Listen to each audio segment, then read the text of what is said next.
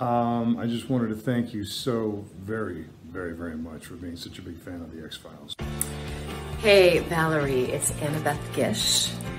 Happy birthday and happy X-Fest-versary. Hey, Drew, it's Dee Wallace. How are you, my friend? Hello to the Hill Street Blues Group. Try to say that 10 times in a row. I got contacted by your daughter, Caitlin, who loves you very much and is very proud of you, as I am for your service to the community. Hi, Bonnie. It's me, Stephen Weber, and I am a gift from Mary Beasley to you, you lucky, lucky lady. Hello, Alondra. It's so nice to, speak to you in this video greeting. Thank you so much for reaching out to me, and I'm happy to reach out to you. Happy birthday, and again, thanks for being a Wishmaster fan. Happy birthday. Hey, Alex and Munchkin, thanks you so much for being an X-File fan. Hey there, this is Dennis O'Hare in Paris. Happy birthday, Sarah, from Nick and Zoe. Hi, the Street Blues fan group. Thanks for watching. Hello, Alfredo. It's Billy. Great pleasure. I'm so glad you're such a fan of Titanic. I am too, I have to say. Hey, Garrett. This is Barbara Crampton, and I want to tell you that you need to finish whatever creative project you're working on. Eric Freeman, the garbage guy. Yeah, the garbage guy. And thank you so much for being such a great fan and friend.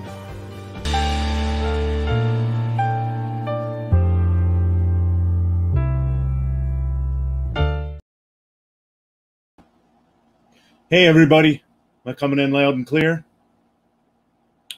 Thanks so much for tuning in to another Full Empire Promotions live event. I'm Dominic, as usual. I'll be your host for this special Q&A with Alex Essoe. We're live on Facebook, YouTube, and Twitter via Full Empire Promotions. Thank you to everyone who's watching us live. If you have any questions you'd like to ask Alex, please drop those below, and we'll get to those during the broadcast. In addition, you can have your own private conversation with Alex, as she'll be doing one-on-one video chats on Zoom directly after this Q&A. Those will start at 5:30 Eastern Time. In addition, you can get personally signed photographs directly from Alex. For all that and more, please visit fullempirepromotions.com. Now, I do want to drop a little disclaimer that Alex is in a hotel now to do this, and the Wi-Fi is not the greatest. We did a couple tests and it seems to be okay, but if there are some glitches, you have to excuse us. We've got the best connection we can for her, and we're going to try to power through this. She's also in another country, so we got that as well. But before we bring Alex on, let's familiarize ourselves with some of her work. Only one thing in this whole world that I want. And they're gonna give it to me.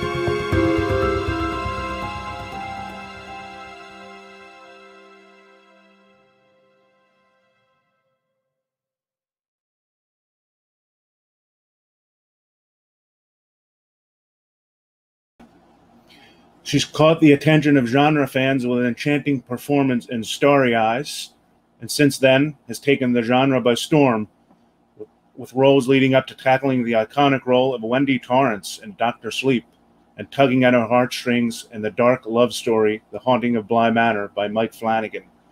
Other credits include The Neighbor, Tales of Halloween, Red Island, The Drone, and most recently the film Faceless and the upcoming Netflix series Midnight Mass. Let's welcome on the talented Alex Essoe. Alex. Hello. How are you? Ahoy. I'm great. Quarantining right now? Yeah, I did let people know that before you came on that you're using hotel Wi-Fi, so yeah, that to excuse us if there's a little glitch here and there. Not the best, but so far so good. It's holding up. So yeah. So what have you been up to? Anything exciting? Probably. I don't know. I've mostly been just like taping auditions and playing PlayStation. The usual actor duties. Yeah. Yeah. Well, we've done a couple cons, or one con this year. A couple more coming up. So it's good to see. Yeah. Good to see it's things. Exciting. That was fun. It was nice to see the gang. Absolutely. Yeah. Well, I'd like to start off by talking a little bit about your beginnings. Most people may not know, but you were born in Saudi Arabia. Is that correct? Yes. Yeah. I was born in a compound in Saudi Arabia called Dhafran, which. I don't know if pride is the right word, but I'm pretty proud of this. It's the same compound that Chris Christopherson is from. No, that's pretty cool. That's pretty cool. Yeah, it's really cool. I can't wait to meet him one day and tell him that. I have an in if I ever get to meet him.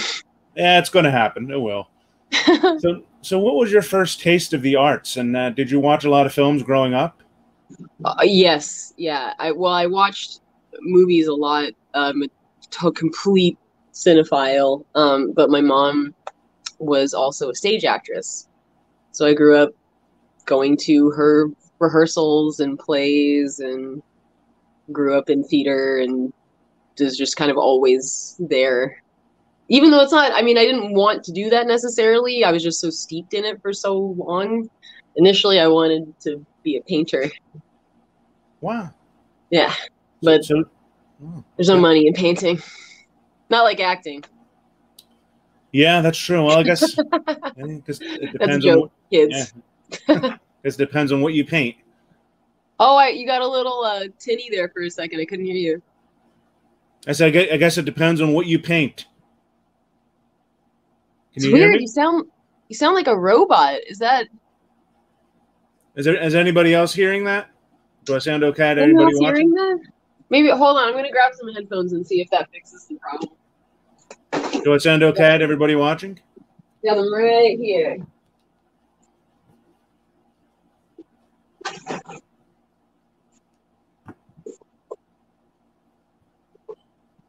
Yeah, Alex, I think it might be on your end. Everybody's commenting saying I sound okay. God. I think it's just the Wi-Fi connection. Yeah, you sound like a robot in disguise. Hey, and any better? Yeah, it's better now.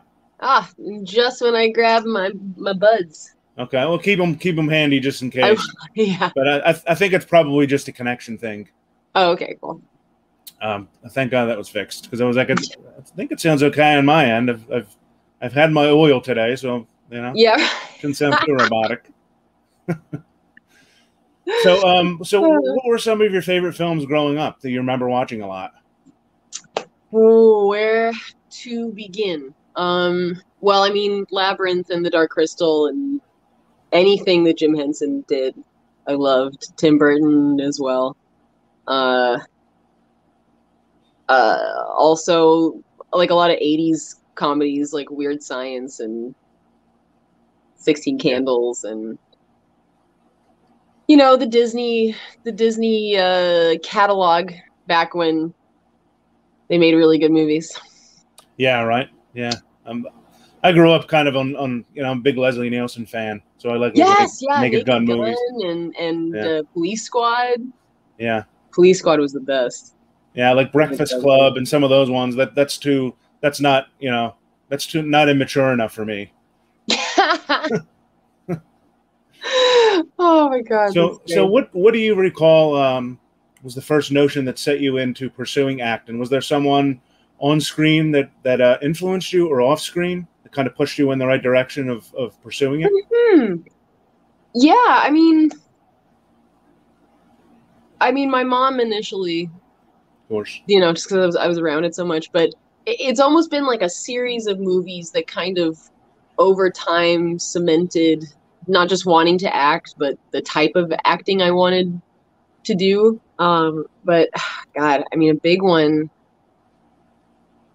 the biggest one, and this was later. This was like, when I moved to Vancouver to go to acting school and stuff.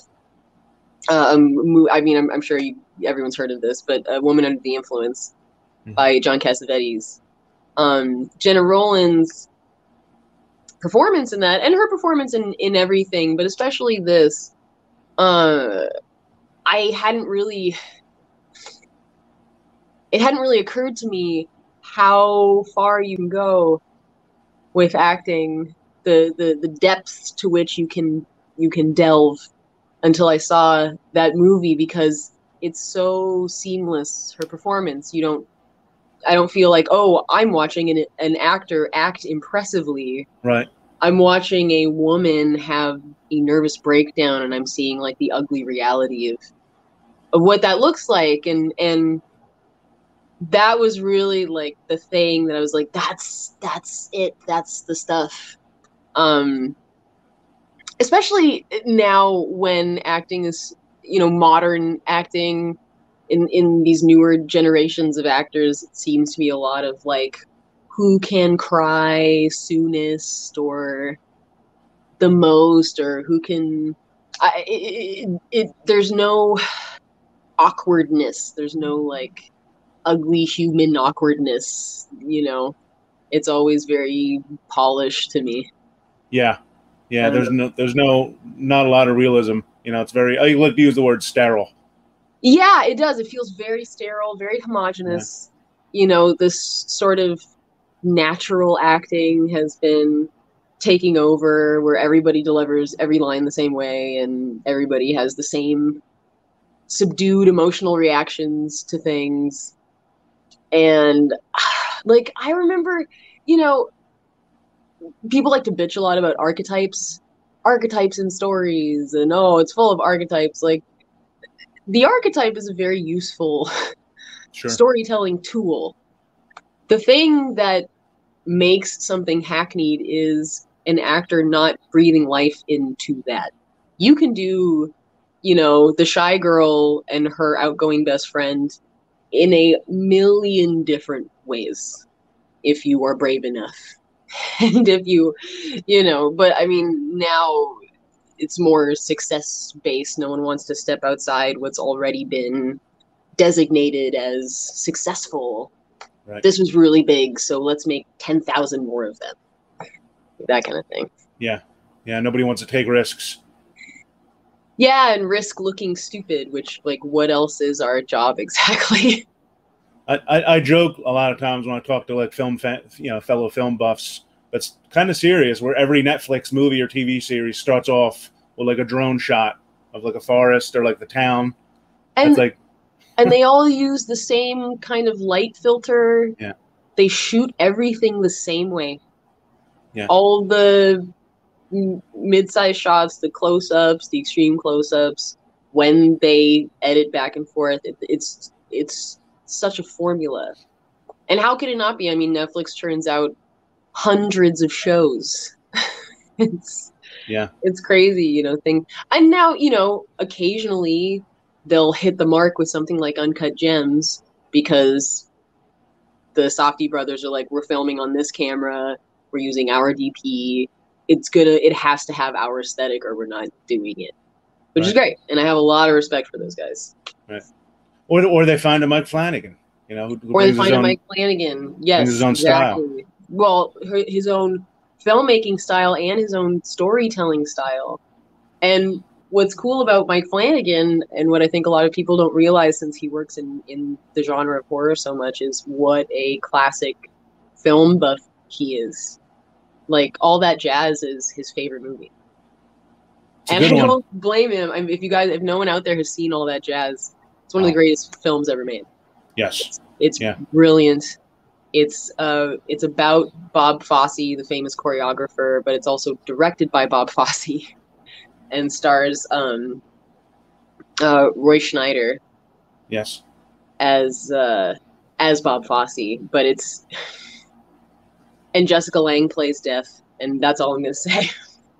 Yeah, no, it's a great film. There's a beautiful Blu-ray out from Criterion. Yes, Criterion put out a wonderful edition of All That Jazz. Yeah, well, we'll get back to Mike Flanagan in a bit, but I do want to talk about a film he did in 2014 called Starry Eyes, which most genre fans, got introduced to you that way. And what do you recall about how you were approached for this role, and what were your thoughts when you first read the script? Well, approached is a very generous word.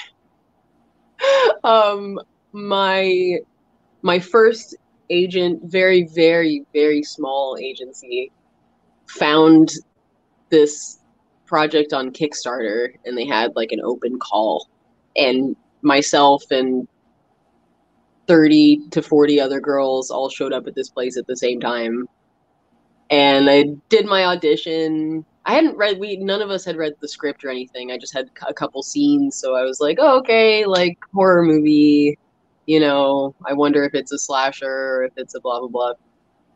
And I gave a okay audition. It's not the best audition I've ever given. But then I got snuck into the second round because something about that resonated with the casting director, and she brought me back in. And by then I had read the script and I was in love with it, and I was like, oh my god. And I remember going in for the callback and saying no, you guys don't understand. I know exactly what references you're making in this film. I've seen all the films that this is about. I can give you what you're looking for. So, and then I had to meet with the director for coffee so that they wouldn't go with someone who had a higher IMDb rating than me.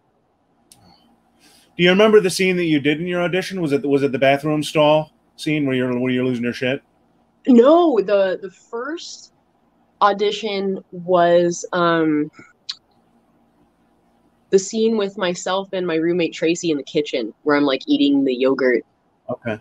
And also a monologue, which is not in the final cut of the movie. It's part of the original ending that was rewritten and reshot.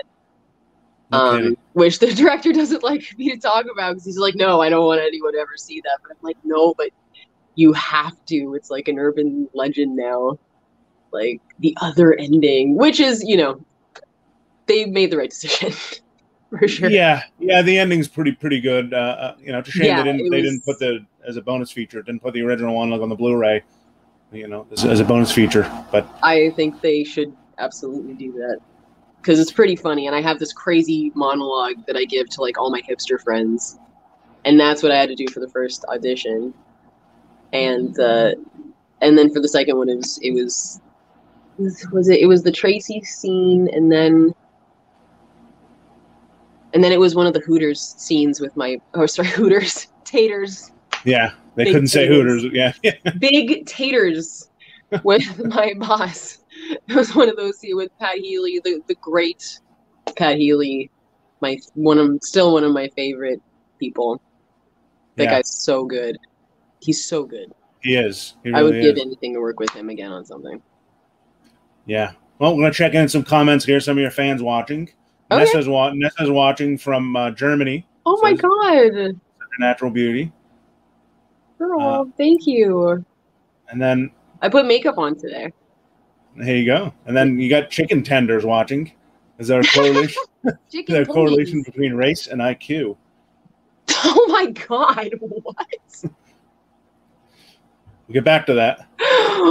What an inflammatory question. Right? All right, chicken tenders. It's enough. Sorry, I'm not touching that with a 10-foot pole. No. So you're watching from Brazil? Wow.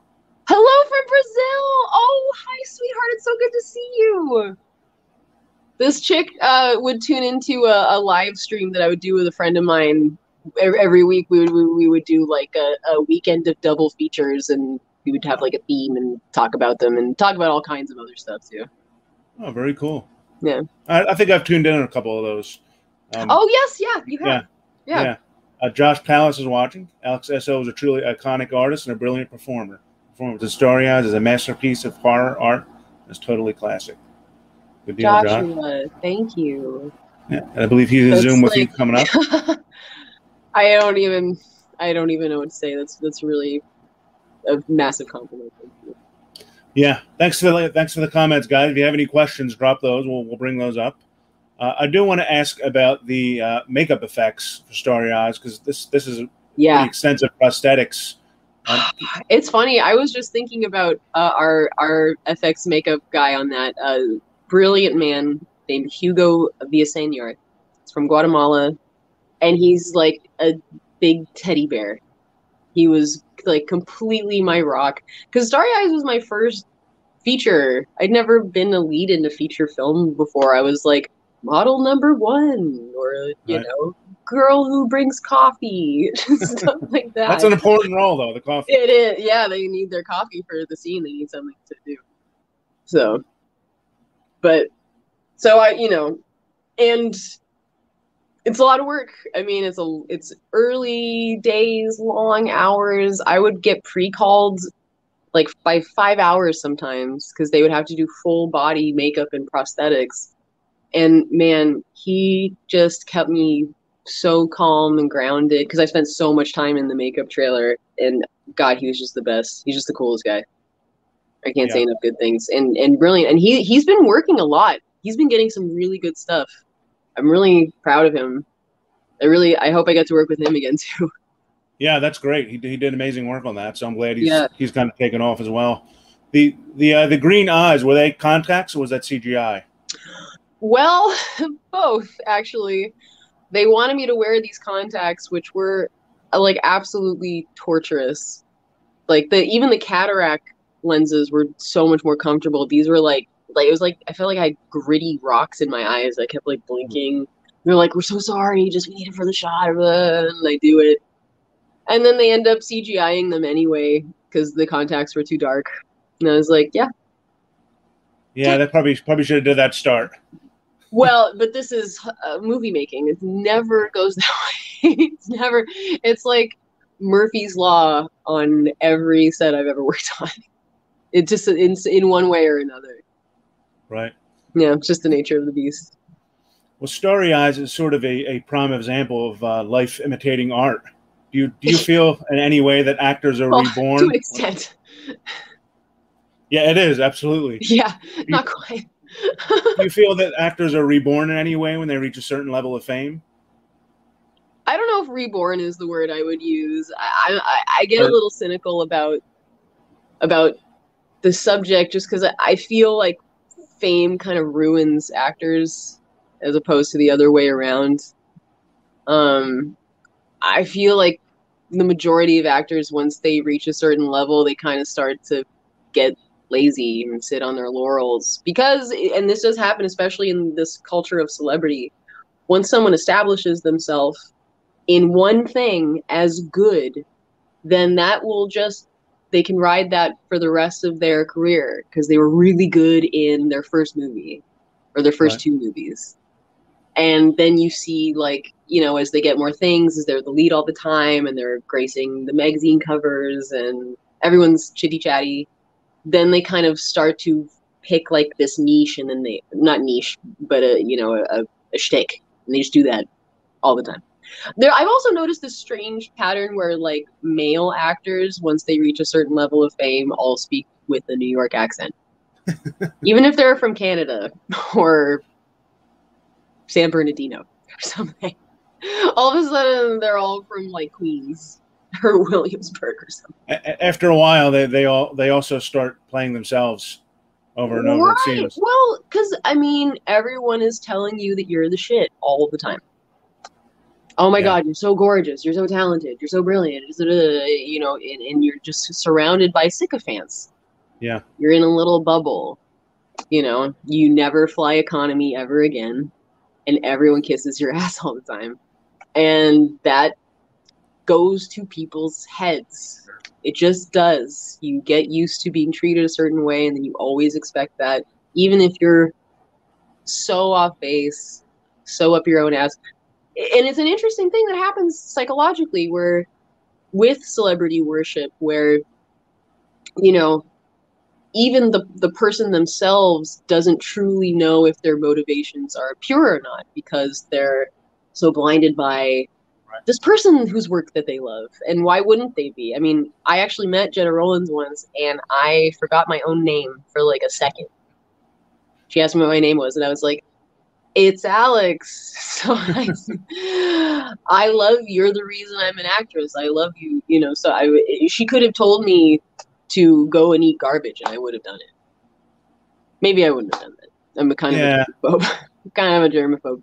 Yeah, But, depends on how you know, hungry, I guess. mean, I was her prisoner in that moment. You know, it's a strange thing. I think somebody should do like a case study on what fame does to the brain.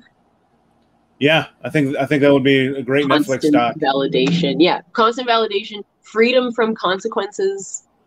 You know. Yeah, you lose touch with reality in a way.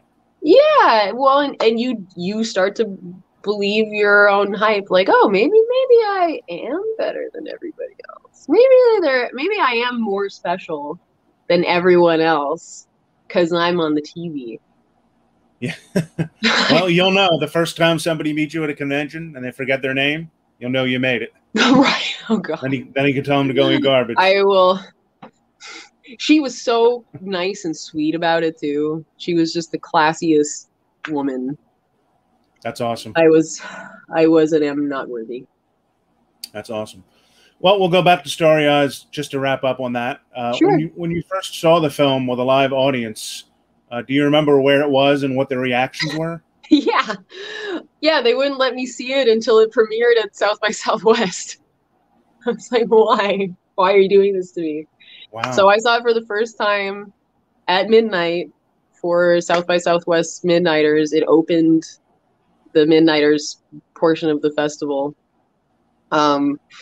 Gene Simmons came to the screening because his son had like a very small cameo, and you'll see him in Starry Eyes. He's in the party scene, and he's like 5 feet taller than everybody else. Like, you can see all of our heads, and like his head is cut off. Oh, jeez. Really, really sweet dude, though. Really nice guy. So yeah, I mean, I was so nervous. I was wringing my hands, and my palms were sweating, and I'm just like, oh my god, I have no idea. And then we watched it, and the reaction seemed pretty good. And I don't know, I was just so like, it was so dreamy, you know. It was crazy. It was the craziest experience ever.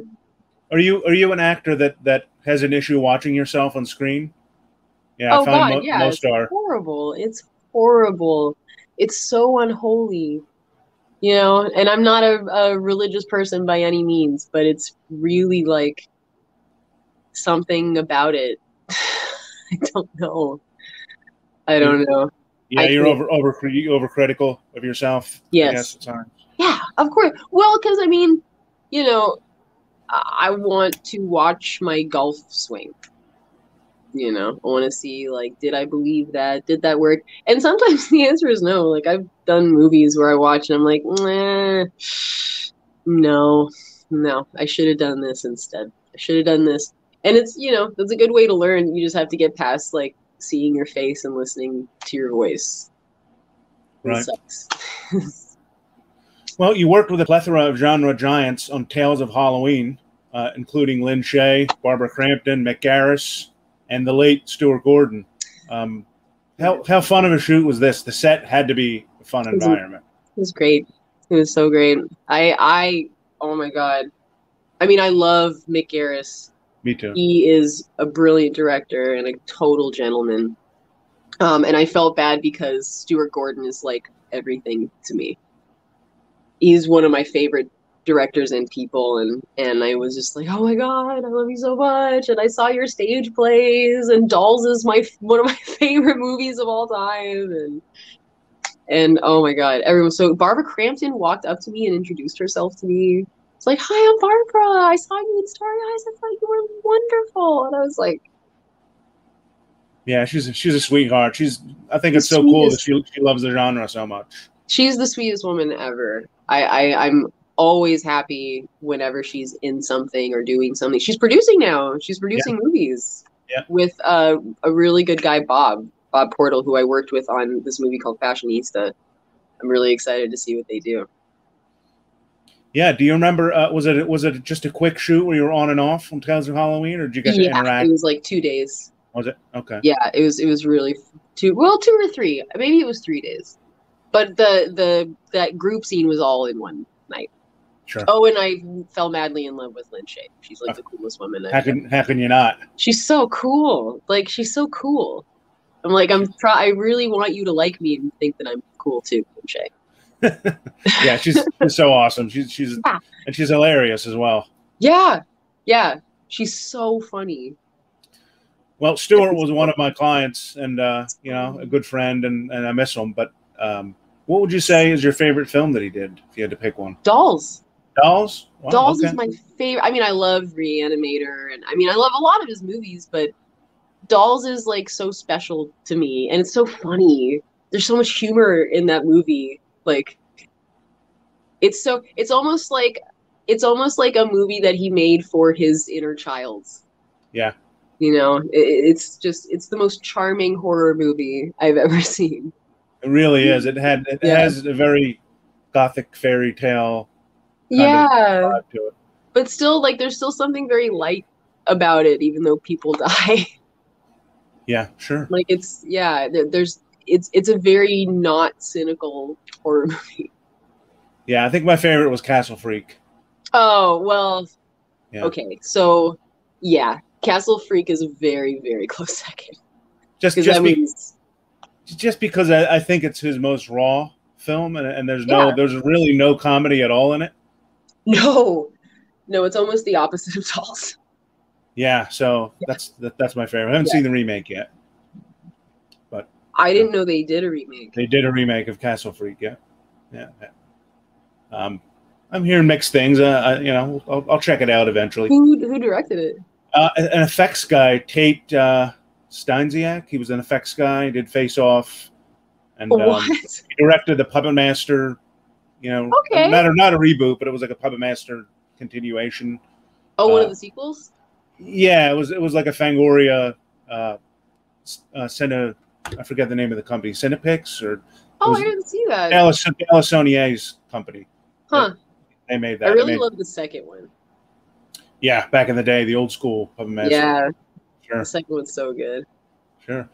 Well, Axel Carolyn directed you on Tales of Halloween, and she's been trailblazing the genre as well. She's killing it. I'm so proud of her. What do you like about working with her?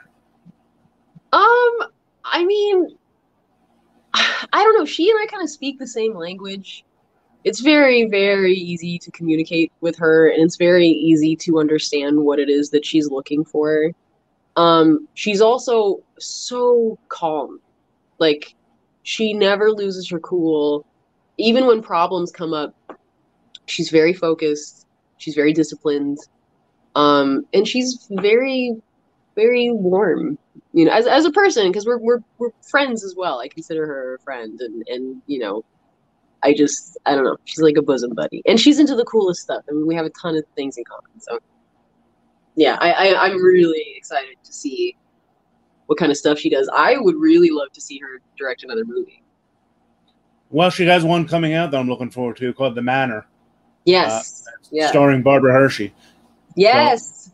So, yes. Yeah. Yeah. So it should I'm excited to see that. I remember reading the script for that. It's going to be so cool. Yeah, there really aren't many dominant female genre directors, so I'm curious to see, which direction her career goes in. Yeah. I mean, honestly, with Axel, I don't know if like her being a woman is going to make that big of a difference. You know what I mean? Like, she just is someone who has the chops. Sure. You know, and that's really what I like about her. She's just like does it. You know. Yeah, you can tell she knows the genre and she's knows it well. Yeah, she's like a genuine fan of the genre. Awesome. Yeah. Well, you worked on a film called Midnighters, and it was directed by Julius Ramsey. Yeah, Julius. And he's primary a TV director and TV editor, right? Well, most notably of The Walking Dead. Sure. And he directed one of my favorite episodes, like early on. It's the standalone Beth and Daryl. Excuse, I kept wanting to say Dylan. The Daryl and Beth like standalone episode, which is one of my favorites, and that's actually what made me like so excited to work on this with him. And he's a really great dude, really cool guy, very smart. Coming from TV to directing film, did he have any kind of different approach to the way he gave you direction as opposed to film directors? No, I thought he gave very good direction, very clear, very concise. I think there's a huge difference between a network show and an indie film. And one of the biggest things is scheduling. When you're on a TV show, it's a well-oiled machine. These are all people who've been working together season after season. They all have their jobs, directing. Oh, sorry, I shouldn't put that in air quotes, but directing an episode of a show is not the same as directing a film. There are way more things in place for you on a TV show. You're working regular hours, regular days. You start at 9, you end at 5.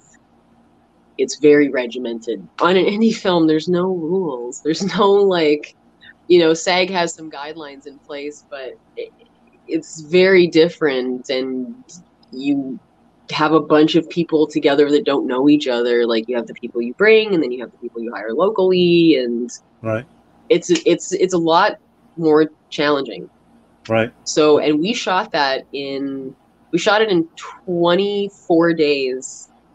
We should have had like 36 days. I think our last shooting day was like 21 hours or something like that. Wow. Which is indie filmmaking. That's what it is. It's crazy. It's being cold all the time, not getting enough sleep, working insane hours, and eating mostly terrible food. So you really were Midnighters. Yes, we were. Yeah. That was but it was a labor of love, and I really liked the people I was working with, and that's what saves projects like that, is how cool the people are. Sure. So, do you ever have any aspirations of directing? Yeah. I used to direct theater before I moved to LA when I was like 20. I had this theater group. We would write and direct different plays and things like that, and that was really, really fun. Oh, cool. Was this in Canada?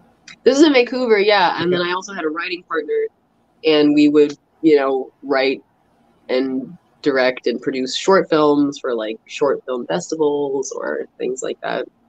It was really fun. Awesome. Yeah. Well, I want to mention briefly a film we did called The Super, because you worked alongside Val. Oh my God, yeah. Did you interact much with Val? No, I didn't even meet him once. No? Oh. Well, our schedules were never in the same scene. They shot my stuff, I think, a couple weeks before he even got there. Okay. So, yeah. Which is fine. I actually made another movie called The Neighbor with those same producers, which is why they brought me on for The Super. Awesome guys. So it was nice to just go and act and hang out with them. Right. Yeah, I saw you didn't have any scenes with him, but I was curious if you had met him. I would love to. I'm very curious to, especially now that he's now that his pendulum is kind of swinging back into a kind of healthier place, it seems. Yeah, it was weird. I saw a film he did called The Snowman. I don't know if you saw that. No. It was about the serial killer that kills people and chops their heads off and builds a snowman, but puts their head on the snowman's body. What? And Val Kilmer is the detective that's consulting with the detective that's doing the research, and his voice was dubbed. Like when I watched it, I said, "That's Val Kilmer," but that's not his Well, voice. yeah, because of he lost his Yeah. voice box.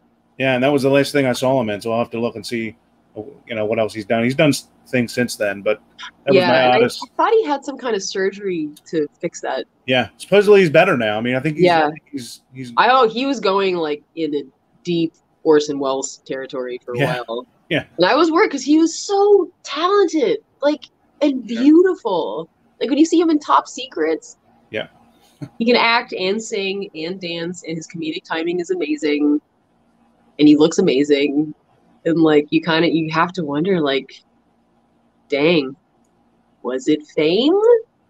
Did it go to his head as it does with so many superstars? Is that pride cometh before the fall? Exactly. Was he his own Huckleberry?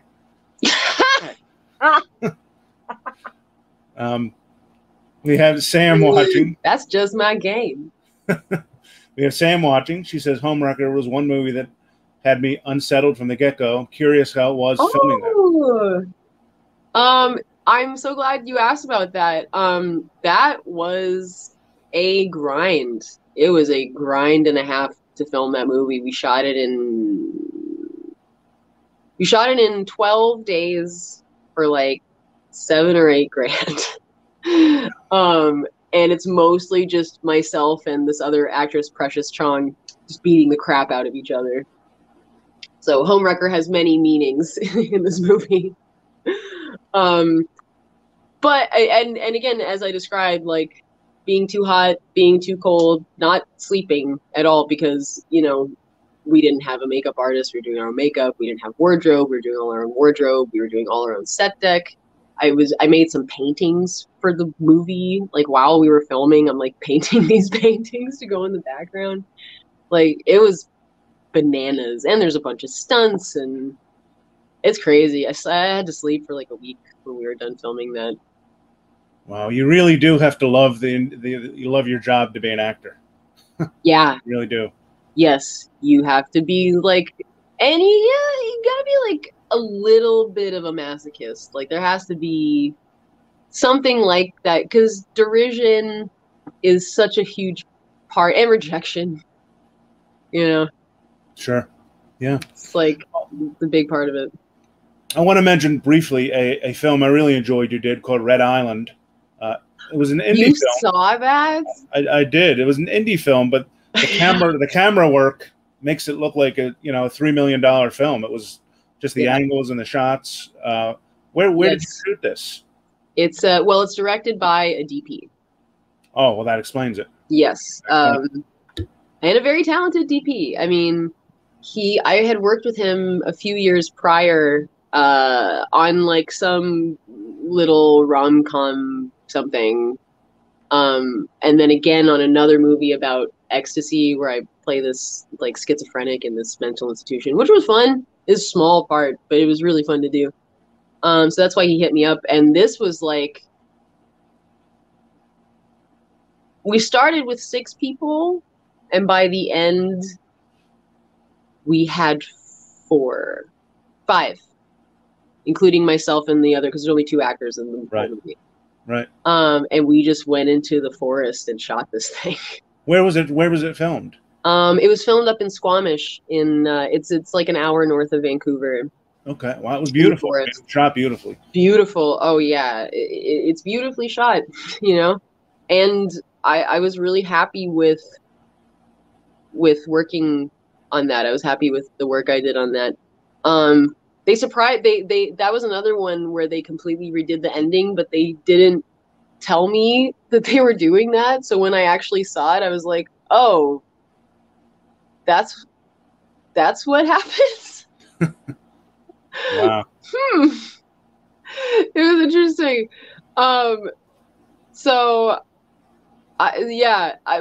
man, that was a crazy experience too.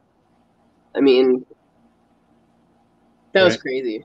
Yeah, well, it's a beautifully shot film. Yeah. So anybody who hasn't seen it, I think you can watch it on Amazon. Yep, it's on Amazon.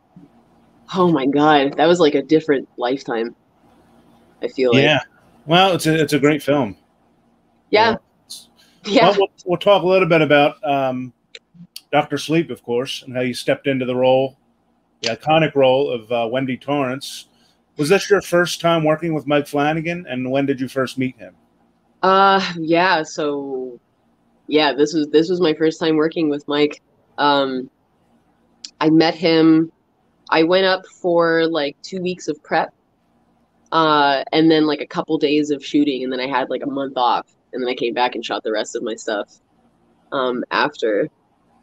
And I met him the day I arrived in Atlanta, and we just hit it off like gangbusters immediately because he's another film nerd, and we're both huge Shining nerds. Like, I can't overstate how much it meant to me to work on this and play this part. It was The Shining's one of my favorite Stanley Kubrick films. I mean, there's some stuff competition, but like her performance in that is revelatory. It's so honest, and I don't think anybody working now would be brave enough to make the choices that she made in that movie. The humility it took to give a performance like that. It's in my top 5 for sure. And I really wanted to meet her when I found out about this, but then I saw that horrible Dr. Phil interview with her, and I was like, oh my God, like I don't want to bother this poor woman. If you call her and say you're going to take her to dinner at Red Lobster, she'll talk to you all night. She actually does private signings. Like I know autograph dealers that she won't invite them to her house. She says, meet me at Red Lobster, pay for my dinner, and I'll sign stuff. So they do. They like take her to Red Lobster, and she signs stuff, talks to them, and maybe I'll do that. I mean, I don't have anything that I want her to sign. I just want to talk to her. Yeah. I mean, who knows what she'll say to you, but right. Well, I mean, I was there was this guy that I knew in LA who started a fund for her that I gave to, and she ended and it would like she actually got the money from it. Like he sent me pictures of him like going and giving her the money, and that she's like okay, and they're trying to get her like medical help and stuff like that. So yeah, well, it's I felt that was the Dr. Phil thing was kind of exploitive, but that's it was an incredibly poor taste. Yeah. I didn't know what the point was. I didn't know what the point of the exercise was. It's not as if the episode was about schizophrenia, right, or anything like that. It just felt like she was being paraded around for ratings or something. Yeah. And it's a shame because, I mean, Shelley Duvall, specifically, was always so intelligent, so poised, so well-spoken. I mean, there was so much to her, that I don't think a lot of people realize. But, and I also grew up watching, what was it called? Her, like, Storytime show, Shelley Duvall's Fairy Tales or something like that. Every episode started with like, "Hi, I'm Shelley Duvall." Yeah. Yeah. This is called Darling Clementine. Whatever. Well, you did a flawless job of putting your own spin on her role and kind of. Thank you. How did you prepare for that? Did you watch the film a lot, or did you watch her other work? I know you said you watched her TV series. When I was a kid, I did. I mean, I didn't go back and like watch her do stuff because I didn't want to do an impression of her. Right. And honestly, I mean, by the time that I booked this job, I mean, I had already been watching The Shining since I was in high school. I mean, I had seen it many, many, many, many times. So when I found out because when I auditioned for this, they didn't say it was for Dr. Sleep and it was for this role, or they changed the name of the project. They changed the name of all the characters. They said it was for like a WB short film concept for a TV show about kids with powers, Right. Interesting. Yeah, it was interesting. So when I found out what it was, I mean, I thought my heart was going to burst. It was crazy. So I mean, I did see The Shining a couple times after that. Partly because when I got to Atlanta, Warner Brothers sent over this amazing 35 millimeter print of The Shining, and they rented a theater in Atlanta and screened it for all of the cast and crew before we started filming, which was great. Awesome. It was amazing to like see it in the theater with the sound and the way, and on 35 millimeter, it looks gorgeous. Yeah, I'm sure. I'm in the rare camp that prefers Mick Garris's version over Kubrick's. Yeah. I love Mick Garris so much, but I mean, and the thing is, Mick Garris's version is very true to the book. Yes. Yeah. It's very faithful to the source material. I would never expect that from someone like Stanley Kubrick. Right. It's just not his style. Yep. He's the artist. He's not honoring the work of other art. I mean, not to say that Mick Garris is not an artist. No, I get what you're saying though. It's no, but I mean, you know, it's scary in a different way. It's impactful in a different way. But Stanley Kubrick has his stamp on it, and it has to have his stamp on it because he's an auteur. And if you give him pushback like Stephen King did, then he's going to do stuff like show a red VW bug in a crash on the highway. It's his movie. Stanley Kubrick's The Shining. It's his cover of The Shining. Right. You know, and I personally prefer it, like if someone's going to cover a song, that it sounds a little different than the original. Otherwise, what's the point? Otherwise, what's the point? Right. But that being said, I really like Mick Garris's version of it very much. Yeah, I always say The Shining was a Stanley Kubrick film. The other Shining was a Mick Garris, Stephen King film. Right. Yeah, or a TV series, really. It was a TV movie, but... Right, and I mean, you know, Stephen King is very precious with anything that deals with alcoholism because it's very personal to him, and it's a personal struggle. But it's not Stanley Kubrick's personal struggle. Sure. And that's not what he wanted to accentuate in the movie. And I'm glad. I mean, honestly, I'm glad he did. I love the simplicity of his Shining. I love the vision of it. I think that he actually conveys so much while doing very little. You know, like her monologue in the beginning when she's smoking and talking about her son and how, you know, his dad's kind of an abusive alcoholic, but it's no big deal. Like we have it under control and it's fine and we're a happy family. Right. Like that scene is so heartbreaking. It's incredible. I mean, and I actually prefer the fact that her Wendy has a lot more fragility than in the book. That's something that I actually prefer as a choice. I think that it makes her journey a lot more interesting. It makes her character arc a lot more interesting because she has to overcome her own meekness and her own self-doubt and her own lack of self-esteem. She has to get over all of that and save her son. And that is very interesting to me to see somebody struggle through something like that. You know? Yeah, brilliant performance. Brilliant. So good. Well, do you recall the classic scene where the axe is coming through the door? Do you recall filming how many shots it took to film that? Was it just one take, or did you have to do it multiple times? Oh, for me? Yes. 2. Oh wow, only 2. Yeah, and they kept the first one. Awesome. Was it actually Henry on the other side, or was it just the stunt guy? No, actually, our stunt guy called dibs on that. Okay. He was like, "No, I have to do it. I got it. Like, I just love it too much. I got to do it." And Henry was like, "Yeah, that's cool. That's fine, man. Get it." Yeah. And then everybody took a picture at the door afterwards. So I had to stand there with the axe for like another 20 minutes. Yeah. Well, you asked for it. Great. Oh man, it was fun. It was dizzying. Like I felt high after filming that. Yeah, it's a great film. I encourage people, every horror fan I talk to, go watch it. Oh, but watch the director's cut. Just do yourself a favor. Watch it's longer, but you don't even notice it. It's perfect that way. That's how they should have released it. They should have released it that way. I agree. It's incredible. They cut out some good stuff. Yeah. So. Yeah, and some plot points that were like erased. Yeah, like the bathroom scene with Henry and Ewan McGregor.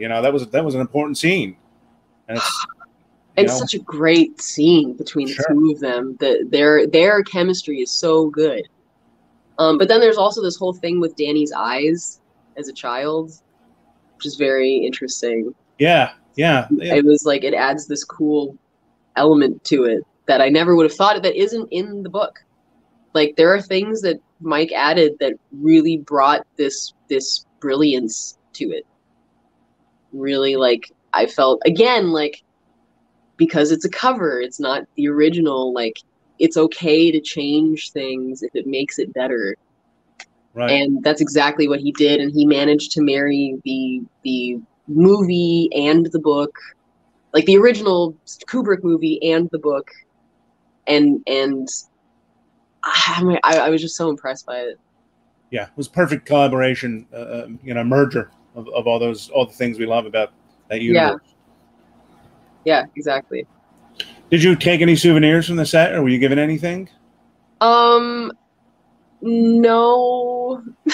I got to keep like one piece of wardrobe, but Warner Brothers was really like, yeah, no one can keep anything. I think I don't know for sure, don't quote me on this, but I heard through the grapevine that they wanted to set up some kind of like interactive Overlook Hotel, excuse me. Overlook Hotel, where you can like walk in and walk through it, and so they kept a lot of the set pieces, I think, to do that. So hopefully they end up doing that. That would be really cool. That would be awesome. They should do a convention there. Yeah, that would be cool. Yes, I mean, man, walking through those sets was crazy. It was the craziest. I had to like pinch myself. I had a whiskey in the gold room, and I threw a tennis ball against the wall of the Colorado Lounge, and they matched everything exactly. The same material, the same color palette, in some cases, the same provider of said materials, like carpets or drapes or things like that. Walking in the bathroom in room 237, riding the tricycle through the hallway. Yeah, it had to be a trip. It was crazy. It was crazy. And then, like, almost overnight, they had to break it all down to rebuild the exterior stuff. And you walk in, and it's just like a pile of rubble. Oh. Where the Colorado Lounge once stood. It was so jarring. Yeah, it almost makes it seem dreamlike. It's there, you're there, and then it's gone. It is totally dreamlike. Yeah, it's disposable art. Wow. Essentially. Well, you're right. Anybody who hasn't seen Dr. Sleep, check out the director's cut. For sure. It's great.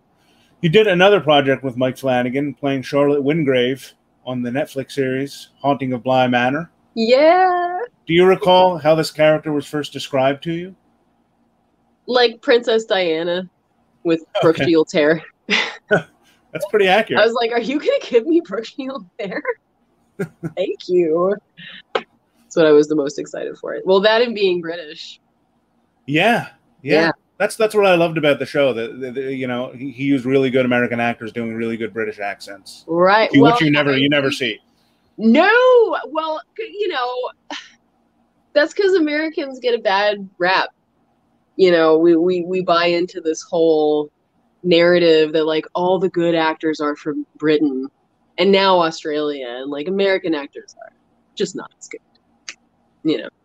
Which is funny, and then this whole thing like Americans can never do British accents, but man, these people have never seen Benedict Cumberbatch in what Black Mass. Yeah, Johnny Depp, right?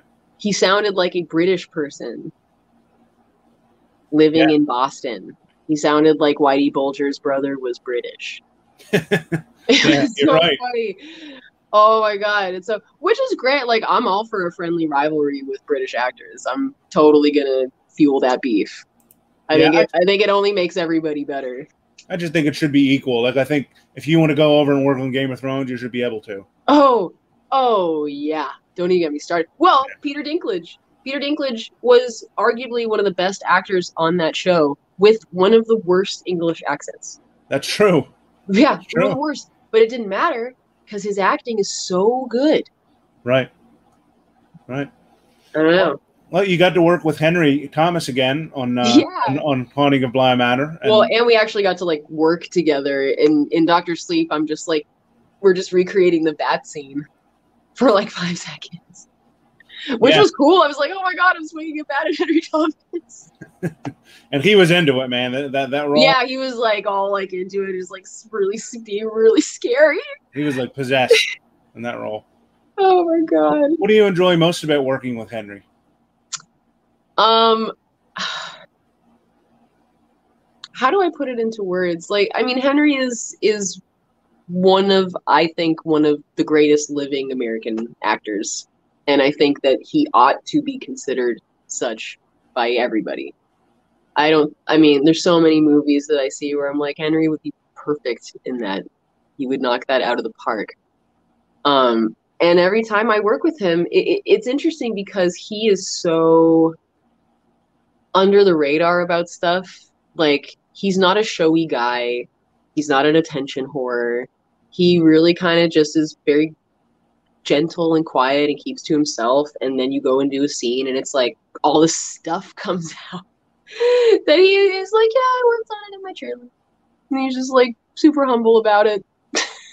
Yeah. And I'm like, okay, I feel like I just learned something about acting though just now. So how did you do that?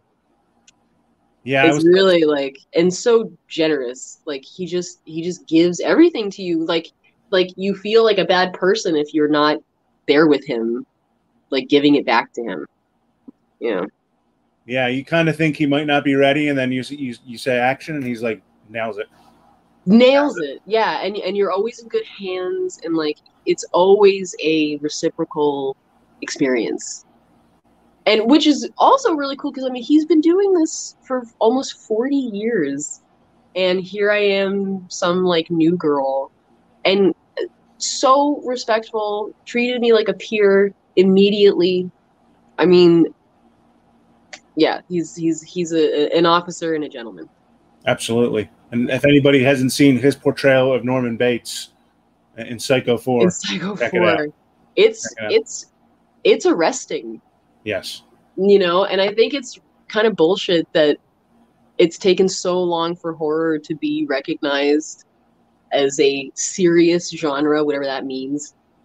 Because, I mean, there are some incredible performances that blow any modern Academy Award nominee out of the water.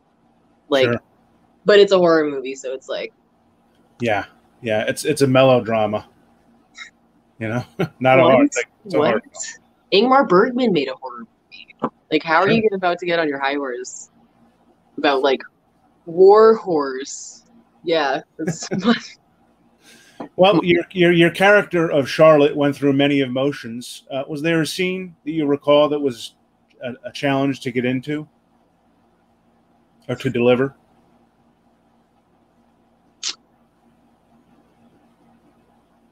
I mean, going into any scene that you know is going to be heavy and emotional and like you're expected to emote and it's always hard. There's always those moments of panic where you kind of get into your head and you're like, okay, I have to cry. I have to do this. I have to make sure I do that. And the biggest challenge is just kind of shoving all that away and turning off your brain and saying, listen, you already did your homework. You know where you're starting from, and you know who this person is. Do not plan anything. Don't already decide where you're going to go, because then it will be false. And so, you know, that's usually, I mean, I think that's a challenge for most actors. I mean, that's why you have all these different processes and techniques and like, oh, I got to go and think about my dead dog for 30 minutes so that I can come back. And, you know, like there's so much noise around like getting yourself to an emotional place when it's a trick, it's a trap. You don't want to do that. You want to have the inner monologue that your character has. You want to be thinking what they are thinking. And then the feelings just come. They just come because you're in it, because you believe it. They just come because they have to, because you can't stop them. Right. You know, I had an acting teacher, a mentor, who would always say, you know, most people go through their lives trying to not feel things, trying to not show emotion in front of people. And when you do that, it's a very human thing, and everyone has experienced this. When the more you try to stop yourself from feeling something, the more it builds, and it has to come out. Like, okay, I'm not gonna, like, this just happened, but I'm not going to cry, and I'm going to keep it together. That almost makes you want to cry more. Yeah, it's interesting, and I think that it's stuff like that kind of gets lost now. You know, I don't care if the actor is feeling something. I care if I'm feeling something watching them. I guess that's why method actors are so good. Is that a joke? Well, I can't stand method actors. Yeah, it's kind of a cliche at this point, you know. Well, it's not just a cliche. It's the fact that the method is so focused on you. It's very. I've always found it, and working with method actors, I've always found it to be very self-indulgent. Right. Not very generous. It's about me and what I'm feeling, what I have to do to get to where I need to be. Right. Instead of being in the moment, being with your scene partner and giving everything to them and being in honest reaction to them, because you really are living truthfully under your imaginary circumstances, which is one of the main tenets of Meisner technique, which I prefer. I've tried them all. I should preface this by saying I've studied the method, I've studied Meisner, I've studied Stella Adler, Larry Moss, Anna Chubbuck, the list goes on. You've had a variety. You must. I mean, you must know what all the different ways in and how honestly those teachers come by those things. And one of my big problems with the method stems from the original teacher of the method, E. Strasberg. As far as I'm concerned, is a complete narcissist. He cares more about being a group than actually teaching something that is not only effective but also healthy. The biggest problem with the method is that it is not healthy. It's not healthy to dwell in real trauma that you have in order to cry and see. There are instances of people who have not come back from that. That can lead to a psychological break in some people. And it's not art anymore. You must use your imagination. You don't, like there's that famous story of when Dustin Hoffman was doing Marathon Man. Dustin Hoffman, brilliant actor, one of my favorites. Sure. He has all but disowned the method at this point, and has apologized for his behavior on movies like Kramer vs. Kramer and others. I don't remember what it's, I think like Hopefully Not Straw Dogs. Something like that. Yeah. But on Marathon Man, he was working with Sir Laurence Olivier, one of the greatest, still one of the greatest actors of all time. And, he was playing a guy who runs a marathon, so he was training to run a marathon. And he came to set, he was all sweaty, and Laurence Olivier said, "What are you doing? Why are you so sweating that breath?" "Oh, well, I'm playing, someone running a marathon, so I'm training to run a marathon." Laurence Olivier said, "Well, you could just try acting instead." And that's, I think, kind of a brilliant insight on his part, because, sure. If you have to go and wash dishes for 3 months so that you know what it's like to be a dishwasher, I think you're focused on the wrong thing. It's not about whether or not you can convincingly wash a dish, it's whether or not you bring life to the person you're playing and you understand their inner life.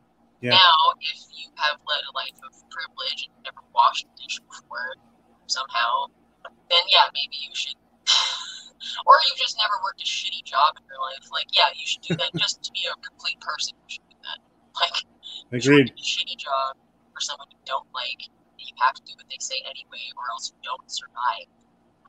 I mean, wow. I think everyone should do that. Acting 101. Well, I mean, I do like to get on my soapbox, so take what I say with a grain of salt. No, I think it's great. I mean, it's very, very true. Yeah, and I find a lot of method actors, it becomes about like what they did to get to do the role. I gained weight, or I lost weight, or I abused my co-stars. Like, Right. That's what. It was like, if anyone ever sent me a used condom or a bullet in the mail and I was working with them on a movie, I would fucking attack them on set. I would press them the fuck down in front of everyone. And I know Will Smith hates guts. He didn't get invited back for the second Suicide Squad. Yeah. They had like some stand-in come in and shoot the back of his head and left it at that. Wow. Yeah.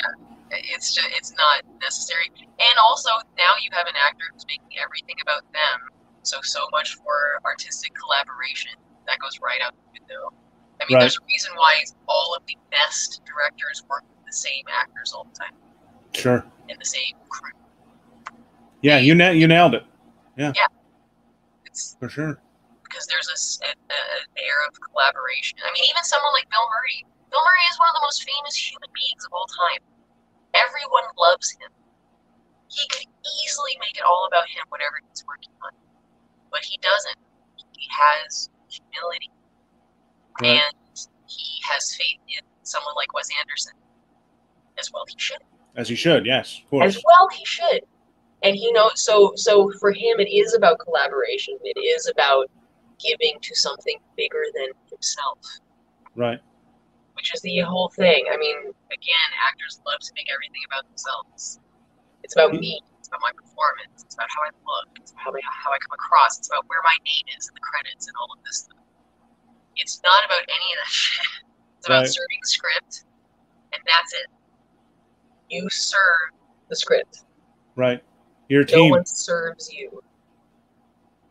Yeah. Great perspective. Great perspective. Oh, thank you. I agree.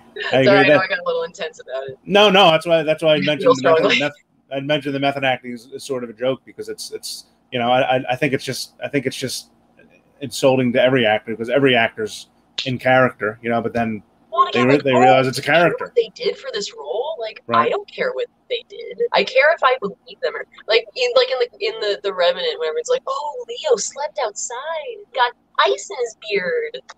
Like, yeah, and his assistant was next to him, and he was covered in bear fur, and it's like no one was leaving that guy alone in the woods. Give me a fucking break. He's the lead in a multi-million-dollar movie.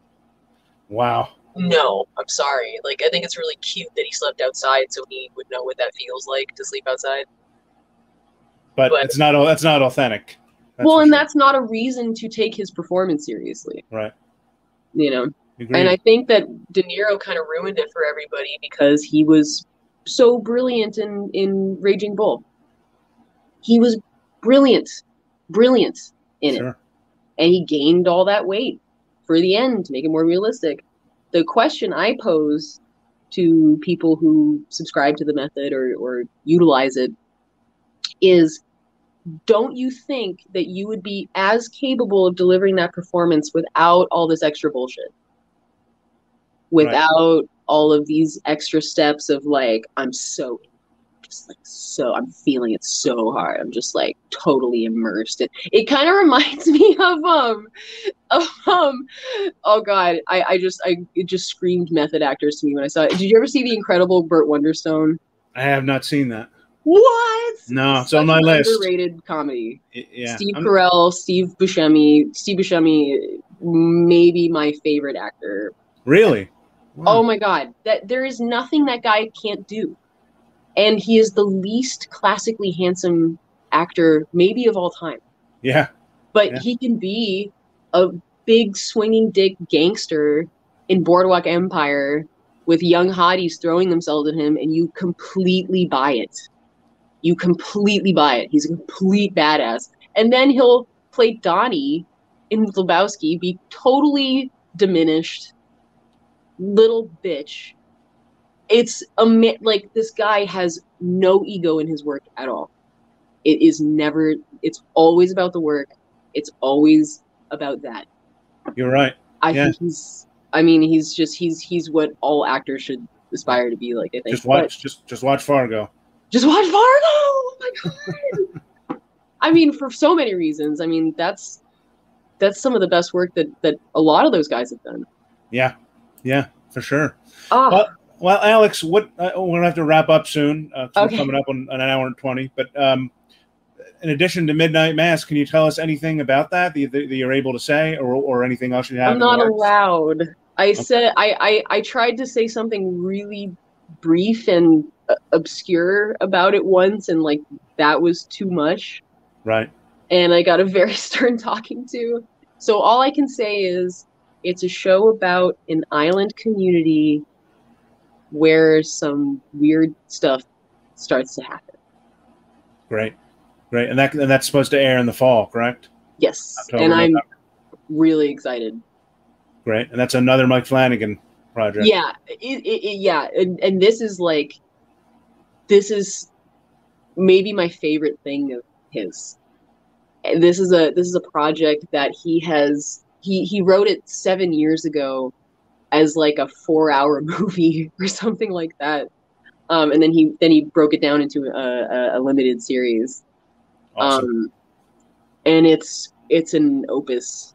I mean, it's very clearly like his baby. He's put a lot of care into the story and the characters, and he shot it with, you know, his all-star team. Michael Famignari is DPing. Troy Wagner, excuse me, is pulling focus. God, I'm not going to be able to name every single person, but hopefully the Newton brothers. The Newton brothers, of course, okay. And actually one of them has a little cameo in cool. the show, and it's great, and he's great. Yeah, they make great music, and I love their cookies. The Fig Newtons. Yeah, yeah, and they're like two of the best guys, like the sweetest, kindest, all like ray of sunshine kind of dudes. I agree. Awesome. Yeah. Well, we'll look for Midnight Mass. That's fall. Is there anything else out now or recently that came out that you want to talk about or mention? Yeah. Well, there's something I probably should mention. It's a movie called Faceless, and Yes. I noticed that you had it in the thing. I shot that in 2015. Wow, I just watched it recently. No way. Well, Yeah. it only came out recently. Yeah. They slept on Okay. it for like 6 years. Yeah. I didn't think it was ever going to come out. And it's interesting. It stars Brendan Sexton. Yep. Who, for those of you who don't know, he was in Welcome to the Dollhouse. That was one of his first projects, and it's one of my favorite movies. I still think it's Todd Solondz's best movie. I like it even more than Happiness. But I also saw it by accident when I was in like 8th grade, and I just related to it so hard. Sure. I was like, oh, Wiener Dog. I'm sorry. I never saw Wiener Dog, though. I heard it was not. I haven't seen that either. Yeah. But okay, so you guys can check out Faceless, which isn't new, but it is new. It's not new. And honestly, like, it's not my best work. Just heads up. It's really not the best thing I've ever done. Right. Well, we work together on the horror cons. Can you mention what you like most? Favorite aspect about attending a horror con? Oh, I mean, this is going to sound like such a stock answer, but it's so true. I really do love meeting people who like what I do. Yeah. It's incredibly validating. And I don't know. I mean, I feel lucky. I have really sweet, lovely fans. And they're always really respectful, and they're always very genuine. And it's always just like a really nice experience. You get to chat with people, and you know, people will tell me like about their lives, and it's amazing. I mean, it's really cool. I love doing cons. Yeah. Well, and you give the that back to them, because I've seen your energy and generosity, and you really do. I mean, there's times where a line's forming, and I'm like, Alex, it's been 6 minutes with this person. Like, there's people behind. I'm like, okay. Anyway, I'm gonna follow you on Instagram. Everything goes well. Right. Well, you guys can look at fullempirepromotions.com to see where Alex is going to be appearing. We've got a couple conventions coming up soon. So I am going to wrap up by asking you a question that I ask everyone I talk to. Okay. Yes, and it's probably going to put you on the spot, but I think you'll have some. I think you'll have some answers ready. I love it. If you could pick any film to star in, anybody to star in a film with you, any actor to be the lead with you, and any director to direct it, who would you pick? And there's 2 caveats. They have to still be living. Oh, okay. And they have to be people you've never worked with. Oh, well, that's easy. I'm still in the early stages. Okay. Ooh. I mean, there's one person I could say that's a little provocative, but I really do feel that way. But oh no. I know. Okay. Steve Buscemi with the Coen brothers. Oh. There you go. There you go. I don't think it would get much better than that. Throwing that out in the universe. Or can I have a second one? This is the other dream. Daniel Day, P.T. Anderson. Oh. Pick some good combos there. I mean, I don't know if I could ever do what Vicky Creeps did, because she is, I don't know why she's not the lead in everything now. I mean, maybe it's because she's Belgian or something. Well, she's a genius. I have not been that excited about a new actor in such a long time. Well, we're throwing that out there in the universe. Yeah. Those 2 things. Well, Alex, it's been a lot of fun chatting with you. I enjoyed getting to know a little bit more about you. And, Thank you, Dom. Thanks to everybody who watched us live. We're going to wrap this one up, but if you'd like to chat with Alex, we're going to be doing Zoom sessions in about 10 minutes. So head over to fullempirepromotions.com and book your session. Yeah. All right, Alex. Thanks a lot. We'll see you soon. Okay, see you soon, man. Thanks a lot, you guys. Thanks so much, guys, everybody who joined us. Hope you enjoyed the Q&A. You got some acting lessons there from Alex's, too. A little bonus. We're working on pulling together the next virtual event, but we are picking up. Things are getting busy again, luckily, at the cons. So we do have a heavy travel schedule coming up.